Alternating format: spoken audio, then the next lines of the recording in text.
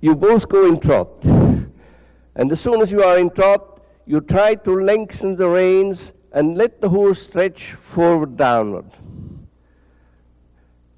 You keep your hands down, let the horse stretch as much as he wants.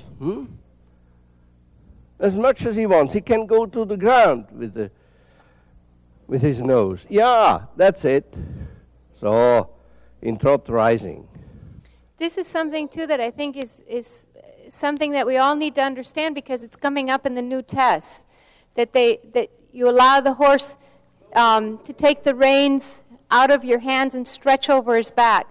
So this is something it'd be good to start covering now so we have some sort of clear understanding as to what's expected in those tests. You can see now how the horse is stretched down, and with that, their back get like that. And they get more and more supple. If you compare the trot of the chestnut horse today, now, and what you have seen yesterday in the beginning, for me it's day and night.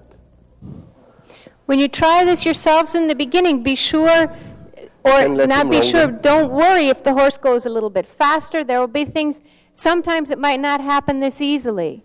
Okay, but go ahead and take a risk and trust your horse. You can check him a little bit if he starts going too fast. The tempo is very, very important, and your horses have to learn to come back and wait for you and relax and stay comfortable under your weight and maintain a steady, even tempo.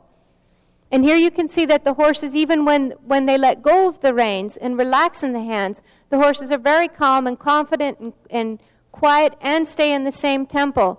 This allows you then further up in training the ability to be able to let go of the rein and therefore get self-carriage. Starts here.